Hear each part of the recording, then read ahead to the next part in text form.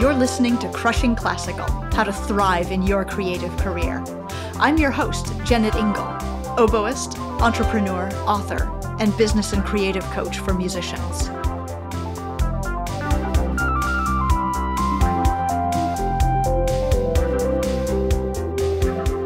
Today on the podcast, you'll hear my interview with Bill Lueth, the president of KDFC San Francisco and the vice president of marketing and sponsorships for USC Radio Group. We talk about how his passion for classical music led to 3 decades in the radio industry, what the future of classical radio looks like, and what the institutions of classical music, including radio, need to be doing to move forward. I hope you enjoy this episode.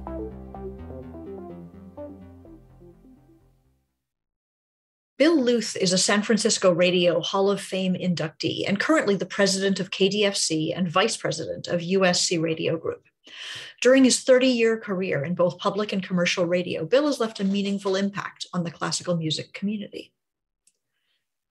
Now, I've been working in orchestras ever since I graduated from conservatory, but it was only after I arrived in South Bend and started serving on the orchestra committee and acting as liaison to the board and helping to negotiate our contracts and being friendly with the staff of the orchestra that I had any idea what went on behind the scenes. Because again, this was not taught or even hinted at during my performance degree. I didn't understand what it meant to be a nonprofit organization or that required so much fundraising. In my mind, nonprofit was code for we don't care about money. And it was eye-opening to realize just how egregiously wrong I was. I've been frustrated at the conservative programming of so many orchestras and their seeming reluctance to change anything about the way classical music is presented. But I hadn't realized that everything has to be a conversation with the audience and that an audience has to be educated to accept newer music and that all of this directly impacts the money which the orchestra needs. Now, I'm sharing all of this naivete from my previous self to explain why I'm so happy to have this conversation with Bill Lueth. Radio is different from concert halls, and as much as I didn't know about arts management, I knew even less about classical radio, and it was fascinating for me to hear what kinds of metrics and philosophies are at play behind the scenes. So I hope that you will find this as interesting as I did. Make sure you stay till the end for a little discussion about what it takes to get radio play as a self-produced artist. I know you will enjoy this interview. Remember when I interviewed Heidi K. Begay back in episode 12? She is all about helping musicians to thrive and grow, and she's one of the creators of the Ultimate Music Business Summit, which will take place in January of 2023. This event will feature more than 24 expert presentations and live panels over 3 days. I'll be one of the presenters, but I'm even more excited to attend myself and to learn from the experts in various aspects of our music business. Early bird tickets are on sale this month, and I have a special link in the show notes to get you connected to this summit. If you're building your own creative business or thinking about it, you might want to look into the Ultimate Music Business Summit. Bill Lueth, welcome to Crushing Classical. Thank you. It's good to be here. I'm delighted to get to speak to you because I feel like I know about classical radio because it's, on in the car and easy to find. And also I know nothing about classical radio. Could we begin this conversation with you just introducing yourself to our listeners and let us know. Sure. Who are you? I'm Bill Lueth, and I'm the president of KDFC Radio in San Francisco, also the vice president of marketing and sponsorships for the USC Radio Group that we now call Classical California, which is inclusive of KUSC Los Angeles. So between the two markets and the individual stations we have beyond those two markets, like in Palm Springs and Monterey, Carmel, and Santa Barbara, we have close to 1 million weekly listeners. Wow, that's a ton. How did you find your way into radio, into classical radio? Yeah, did you always know this was?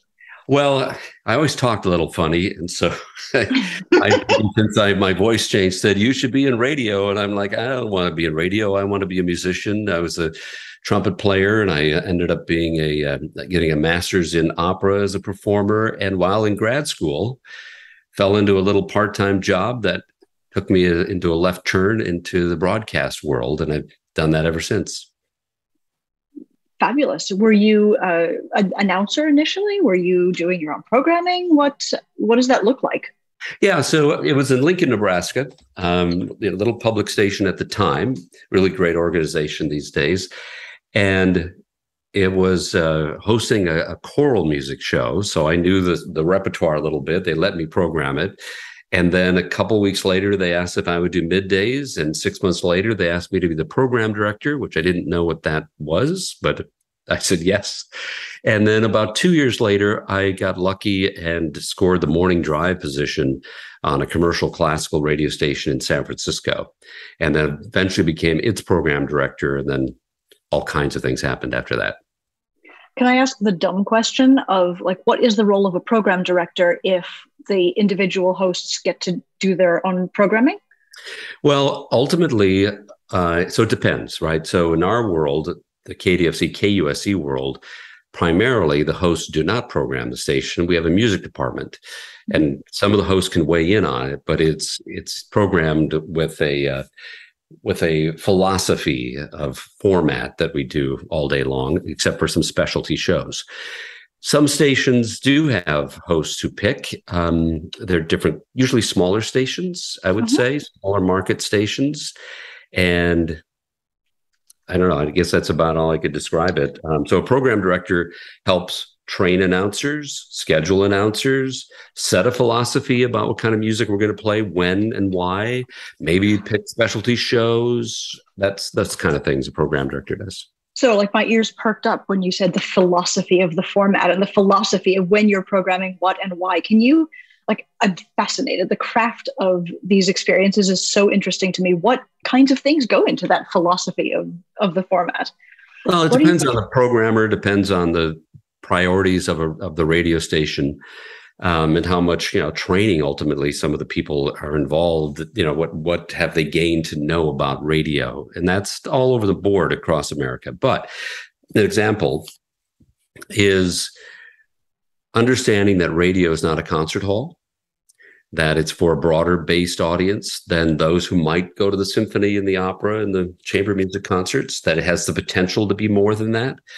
That's sort of our philosophy. It's probably always been my internal compass that we can get more people to enjoy this music if we understand their needs a little bit better and fully realize they weren't all music majors like I was, that they may hear music differently. They may want to know more. They may use it for different reasons, because radio is something you listen to while you're doing something else primarily. Yeah. So there are certain people in an audience on radio who really want to put the headphones on and really think about it. But most people don't. That's not really how they use the radio. And so understanding that and when to program what. And not everybody agrees on this. So these are, I have my opinions about this, and I have the stories of what works for us, but it's not necessarily a universal philosophy. This is just sort of our philosophy. Yeah, sure. It's so interesting, actually, and it makes perfect sense when you say it, that the radio is not like a concert hall. People aren't there for an experience of an evening, and which makes very clear to me why I feel like anytime I click onto a public radio station, a classical radio station, I hear some sort of flute and harpsichord, something or other, just sort of diddling along in a Baroque style. Or I'll hear, and I don't mean to be scornful, but as a classical musician myself, I feel so passionately about bringing new music to audiences and pushing the limits of what listeners will listen to in the interest of keeping classical music a living art. And until you said that, I hadn't given it any thought, honestly, until we were in this conversation. You'll hear my dog in the background. We're just letting that happen. She's protecting us from other dogs. Before I was in this conversation, I hadn't thought about the different role of a classical station. So do you feel like it's part of your job or part of your, does it fit in your philosophy anywhere to bring more living composers, to bring more newer music? Because like classical music is a living art. I would look at it this way, the way we look at it, because yes, of course, we all want this to survive and thrive, whatever the definitions of that are. And that can be anywhere from something super approachable, mainstream and familiar to something that's more gnarly and harder for most people to understand. And the arts are like that in general, right? That visual art's the same. There's all dance is like that. So choosing sort of where you're going to sit in that ecosystem is what's important. So we made a choice of what's our role in that ecosystem for California. It's, large markets of San Francisco and Los Angeles, markets 4 and 2. What's our place? So yes, we do broadcast the LA Phil, we broadcast the San Francisco Symphony. Those are companies or orchestras that do press those limits of the new music coming out and present that and share that. Sure. So we offer that to way more people than actually go to those concerts, right? How many people hear it on the radio is sometimes 5 to 10 times as many people who could fit in the concert hall for that same concert for our market. So we do that service. That's part of our service. We have the Metropolitan Opera broadcast that can go anywhere from La Boheme to, Schoenberg, so whatever they might be showing or presenting in audio, we will have that. But most of the time, our job that we believe is to be the gateway, because broadcasting is broadcasting. Yeah. It's for everyone to enjoy. Our mission is nurturing, or our vision statement, I guess, formally is nurturing a love of classical music for all. So that doesn't mean for musicians. It means for all. And really understanding, what do most people want most of the time? So we actually find out. We're one of the rare radio companies that does the research with audience, that does go out and find out. And I've been doing that for 20 some years. I've been lucky enough in my career to be able to do that. So there's not assumptions of, well, they must like this and they better like this because they really need to know this, is what we learn in music school. It's sort of the ought to camp. You ought to hear this. But on the radio, people can very quickly go, no, thank you, with the click of a button, as opposed to a captive audience sitting in a concert hall, watching all of the multi-sense experience, which is what's cool about the concert hall and the intimacy of that. And you sit there and you enjoy it collectively with the people next to you, but you get a visual experience. You have there's so many different things that you can focus on when you're when you're listening to the radio and you're trying to get your email done and you're listening to something that you're enjoying and it's Beethoven. Great. But in some cases, if you start putting things on that are going to be just hard to be compatible with your activity, there are limits. So we consider those. So that's, I guess, the difference on how we approach it, that it isn't primarily this focus on how to promote new music, because the greater love is in the standard repertoire. That's the core base of classical music. But we had a lot of composers, both persons of color, women composers, and certainly performers of both categories. We play probably close to a third of our music is either performed by or written by.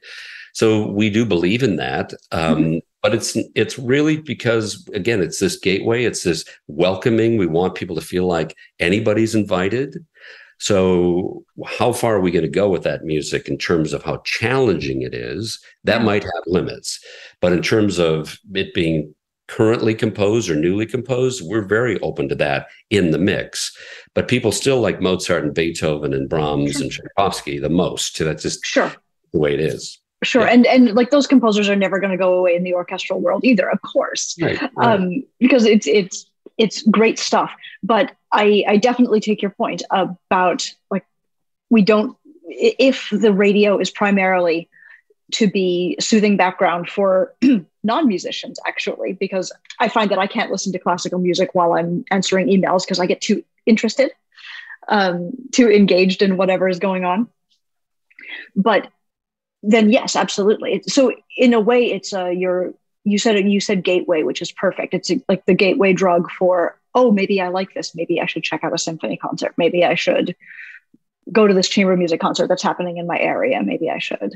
We very much believe in that. That's exactly it. So, the other service we do is we offer classical music of some form, mostly the great artists that you've heard of, but lots of other stuff you've never heard of. I mean, within a week, we play 400 different composers. Most people can name 5 to 10, right? So there's still a great variety compared to anything else you would get in an experience that you can go to a concert hall for 3 pieces on a concert.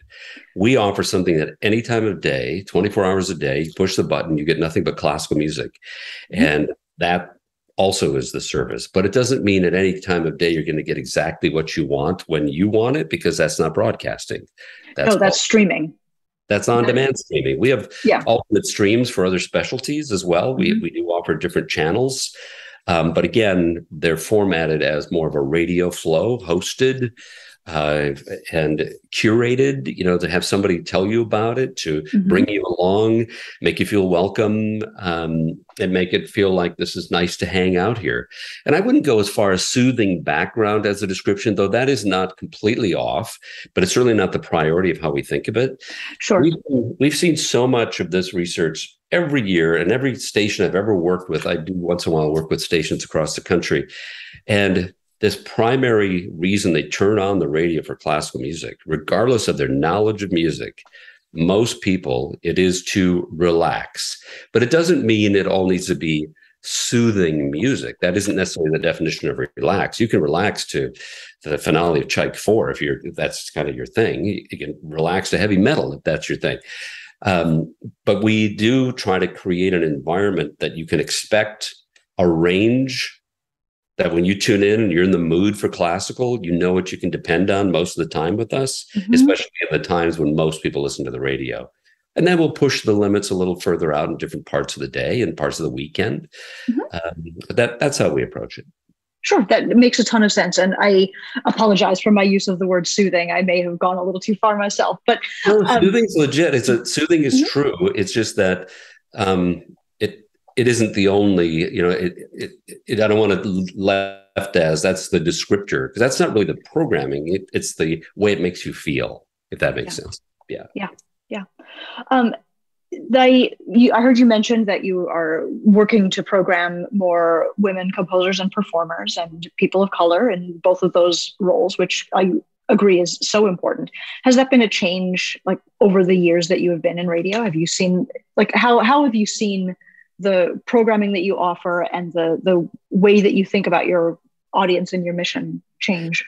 Yeah, definitely. A couple of things. One is, to backtrack a little bit about what people want to hear on the radio. And again, something that we've actually confirmed in detail, which is a rarity.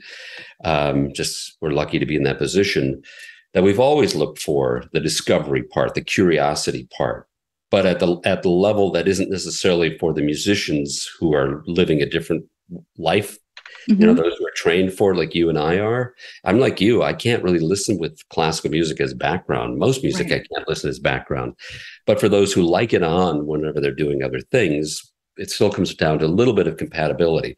So we've always checked for what's the stuff you love, and then mixed in, here's some other stuff you may not have heard about, so that it really always is for curious people and music lovers in general, not for just classical heads, but music lovers who will love all kinds of music. That's really who our audience is. They come over from a classic rock or even a light rock or a jazz station, but they're in the mood for classical. So now we give it to them.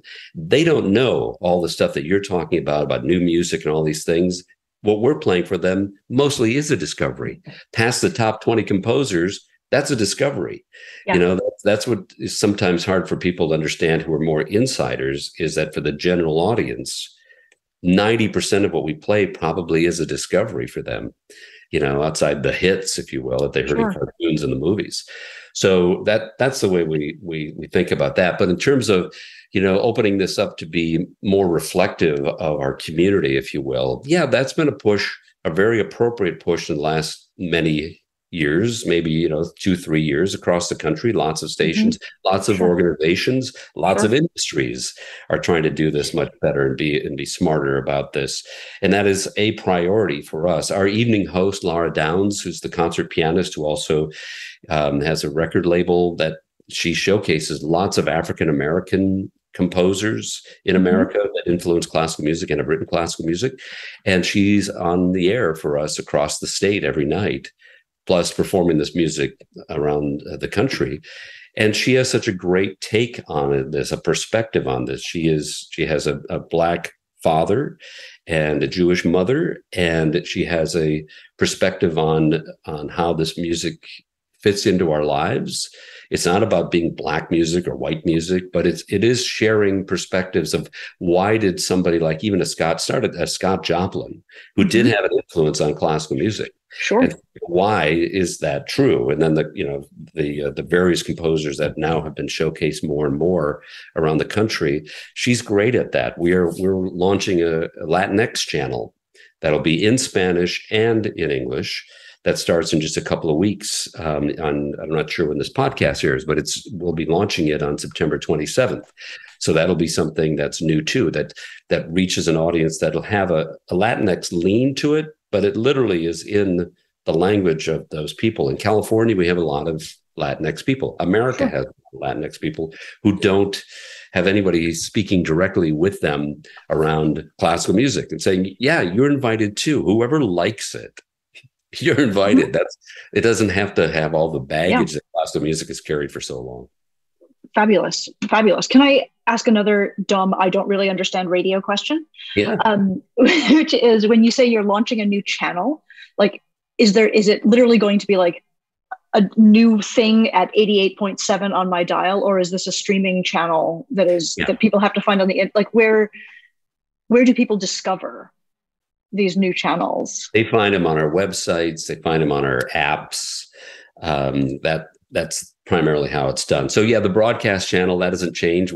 Some stations have an HD2 or HD3 that for those who have an HD radio, you can dial to, but we don't do that. It seems like that's harder to promote and help people understand that, though I respect it, but that's not what we do. Though we do broadcast in HD, we just don't have the alt channels in HD. So all of ours are streaming channels. So if you go to our websites, it can be either kusc.org or kdfc.com, or pretty soon there'll be a classicalcalifornia.org site. There is a site, but it doesn't have the channels on it. That'll be another place people can go who don't think about call letters like KDFC and KUSC. They live somewhere else where those don't mean anything. Those are places you can get it. And again, our free downloaded apps have all of our options on there. So when we come out with a new, I called it a channel, maybe a stream, curated playlist, however you want to call it, they're alternative streams for us. Yeah. Yeah. Okay, cool. Thank you for answering that. Again, I'm asking dumb questions because I genuinely don't understand, but also because I think that an awful lot of my listeners also don't understand this. This is like sort of behind the scenes stuff. So it's fascinating. So this is not hard hitting journalism over here. I'm not trying to gotcha on anything. I'm really just trying to understand, which is interesting. Can you talk about how this classical California brand that has come out like pretty recently, you were saying, and here's what I think that means. I think that means that across California, you've got a little bit of a unified branding for the classical stations and some like overarching support in programming, perhaps, and so forth. And first of all, my question is, do I understand that right? But my second question is that a good thing? Or is it more fun when all the local markets doing their own thing? Like, this is a dumb question. I get your question. No, it's a good question. I think it's really important for everyone to understand how few classical radio stations there are. There aren't classical radio stations in every market. In fact, most markets do not have a classical radio station in America. There aren't that many of them. I don't have a count on it, but if it's 100, maybe it's around 100 nationwide. That's not very many. So there's clearly an opportunity to have a better impact on keeping this music at the forefront for more people. We have for a long time had a lot of success with audience building and the way we do it, the approach we take, which is somewhat unique and mainstream. While some have been influenced by that across the country, it's not automatic that everybody approaches this casual kind of way that we have. So we try to meet people where they are and what they're doing and bring them along, and knowing that maybe 15% of our audience considers themselves knowledgeable about classical music, and maybe 15% of the audience knows absolutely nothing about it. It just sounds pretty.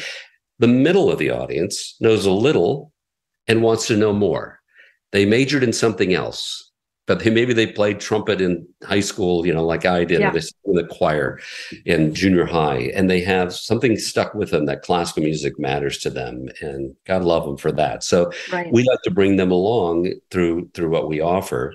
And we know in California, outside the markets we cover, there's only a station in Sacramento, and we get partially into Sacramento, and there's almost nothing else across the entire giant state of California. Yeah. So while we have 10 signals throughout the coast, up and down the coast, there's still lots of California that doesn't hear what we have to offer. And then our California sort of style, our casual hang out with us kind of vibe that's not serious, and it's not esoteric, and it's not for fellow music majors only. It's really intended to be just, if you like the music, come on in, you can enjoy it, have a good time. That's sort of a California spirit. And then we have the innovation of California, where we're in Silicon Valley and Hollywood, and there's technology and entertainment capitals that we're part of, and we can bring some of that into what we offer. The way we do movie music, we're the Hollywood classical radio station, so we have a movie music channel. We have in San Francisco, we have opportunities to expand with technologies because we have so many people who live that lifestyle. So that's why we came up with Classical California, was to broaden the potential for people who don't have a classical radio station to find one that they might like with our spirit. And certainly in California, but certainly beyond, whoever likes it is always welcome.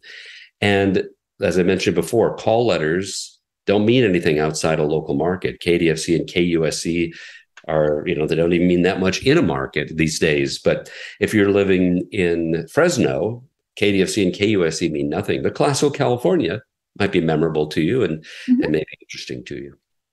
Sure. That makes a ton of sense. Simply rebranding so that people actually know where to find you is brilliant, and more organizations could be smarter about their marketing and branding. Also, the other part I think is important. We have deep commitments to our local communities. To your point of saying, isn't it better to have your local station? Yeah, where you can do that. Absolutely. We have a San Francisco-based operation and an LA-based operation, one that serves SoCal, one that serves NorCal, sort of like that.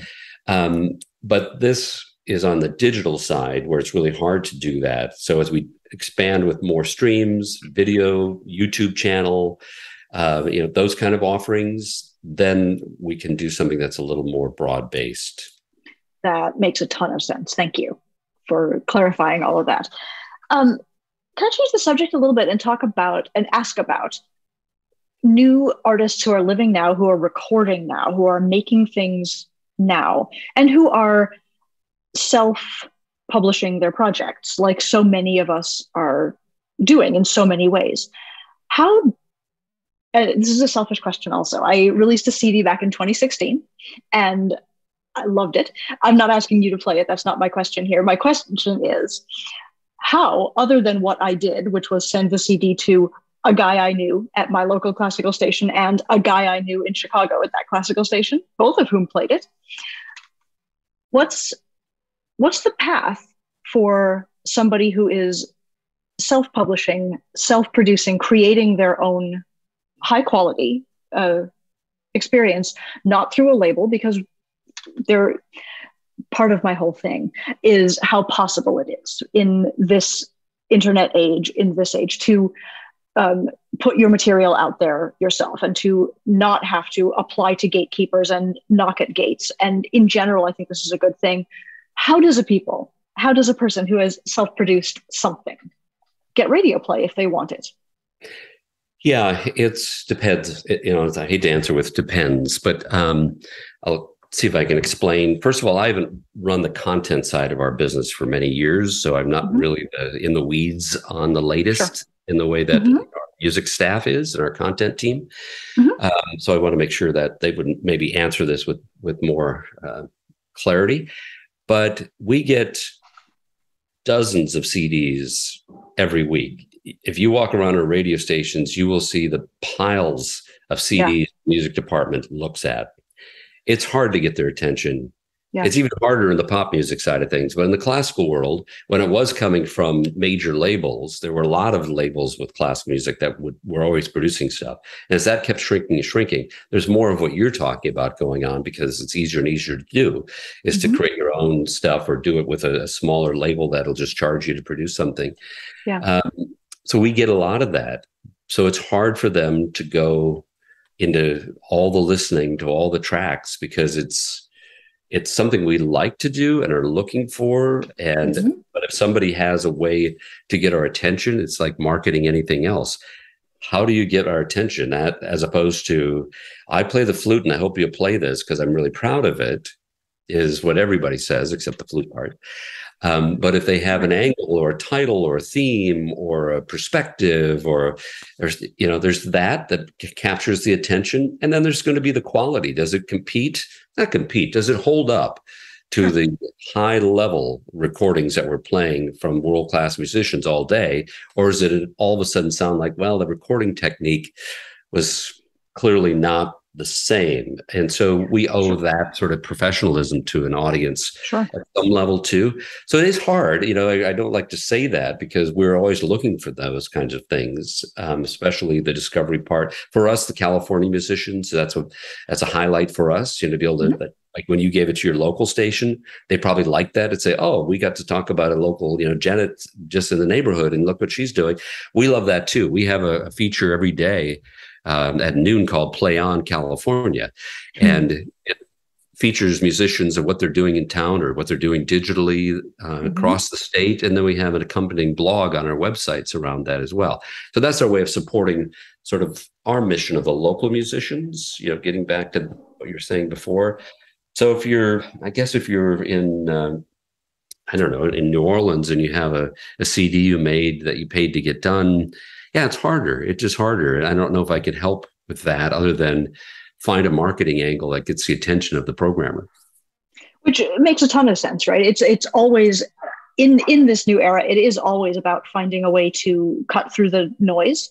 If everybody can release a CD, yours has to stand out. And if I can speak directly to the listener at this moment and point out that, yes, of course, it has to meet the basic professional standard of what a CD needs to sound like. That's what you said, Bill.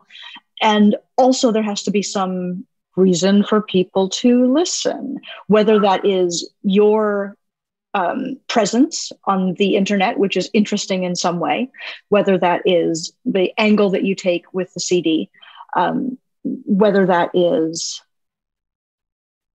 the repertoire that you play, which is unique and interesting and has a appeal in a market, for example, or has an appeal broadly. But simply recording the Bach partitas again because you've worked on them, may or may not be helpful. That is so true. It's hard to maybe hear that, depending on who's listening to this, who may be a musician trying to get this approach. But repertoire that you hear on a radio station may be way different than what you do in a practice room. You think about, what are you going to attract to an audience when you're performing live? Okay, start there. Is this appealing even to an audience beyond you and your teacher, right? That's always, we're, KDFC actually is in one of the buildings of the San Francisco Conservatory. And in LA, we're associated directly with USC. Both stations are licensed to the University of Southern California, where we have the Thornton School of Music. So we have ways that we're trying to showcase young talent as well. But if they're practicing things for technique and virtuosity, doesn't necessarily make that appropriate material for a radio station. It may be great for an audition, but it may not be something that in morning drive, when people are on their way to work and getting the kids off to school, it may not be compatible in the moment on a radio station. That's all. No, it makes perfect sense. And like the more I understand the more I hear your philosophy of programming and the idea that the classical music just needs to be, the classical station needs to be an easy entry point for everybody. Like, maybe it's not the moment for that technical etude you were working on. Maybe that's not even interesting.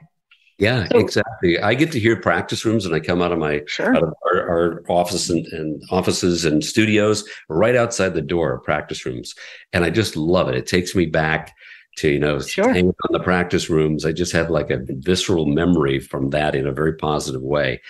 But I hear some of the things you're playing, and they're incredible and wonderful to hear these people so passionate about keeping this going.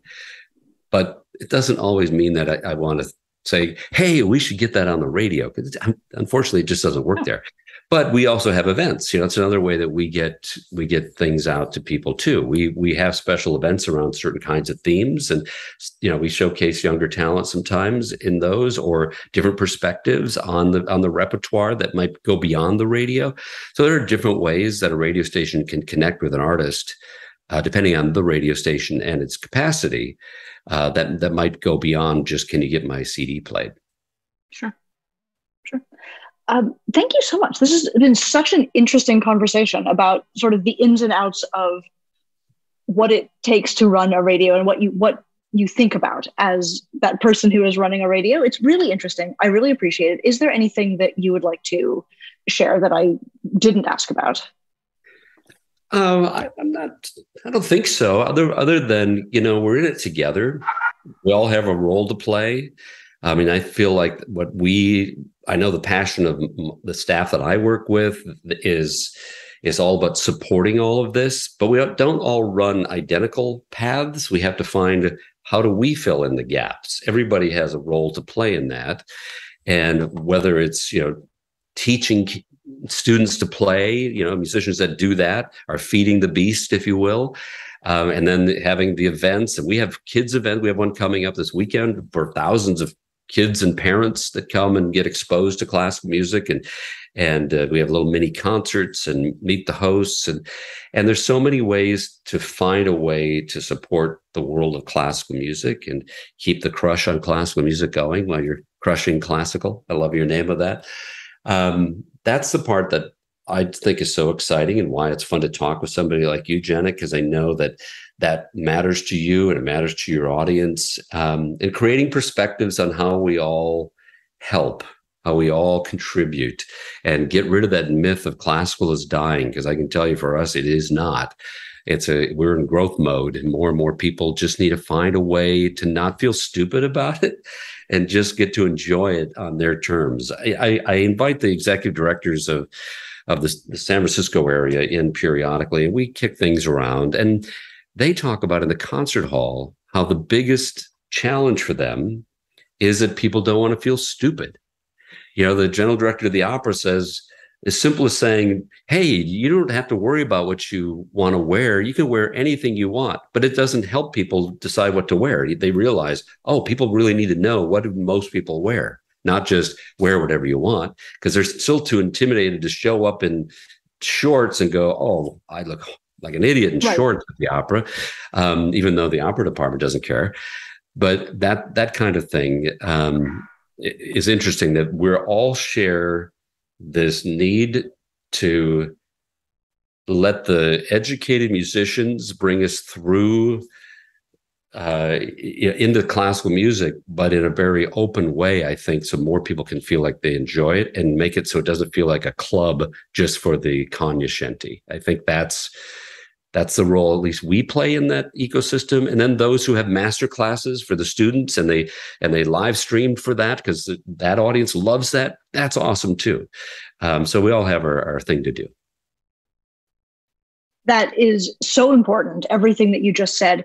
If everyone who is in this field of classical music is sort of on the same team of helping the audience to get in at whatever place they're at, whether that's clicking on the radio in the car on the school drop off, whether that's coming to a concert and being welcomed to it, and like maybe gently coached through, how is this going to go? How is this going to feel? Whether it's coming to like my recital of 21st century oboe music and being spoken to all the way through and saying, okay, this is why this piece is chosen. This is why this piece is important. This is why this piece is interesting. It's really important, all of the things that you just said, so that the audience doesn't feel stupid, so that they can keep coming back, so that they can enjoy what we're sharing. Yeah, that's great. Wonderful. Bill, Lueth, thank you so much for talking with me. Thanks for having me on your show.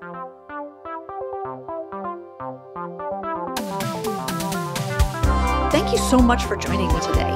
If you enjoyed this podcast, make sure you subscribe on your app of choice and leave a review too, because it really helps us. Don't forget to check out the Ultimate Music Business Summit. It's happening January 5th through the 7th, and it's going to have a ton of value for creative entrepreneurs. You can check out the link in the show notes and grab the early bird discount before October 31st. Our theme music was composed by Dream Vance. You can hear his newest album, Rama, on Spotify and Apple Music, and follow him there for more innovative synthwave music. You can find me at janetingle.com, which is also where you can pick up a copy of The Happiest Musician book, reach out to me with thoughts or questions about the podcast, or apply for a possibility session to explore your own portfolio career and thriving musical life. Thank you so much for listening. Have a great day.